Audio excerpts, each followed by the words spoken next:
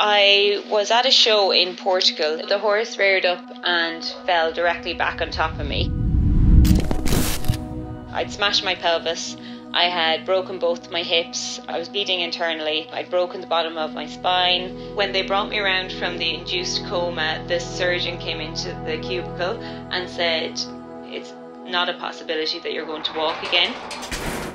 It was like a different side of me took over, and I just really dug deep. Straight away in my mind, I just thought, that's not me. That's not going to be an option for me.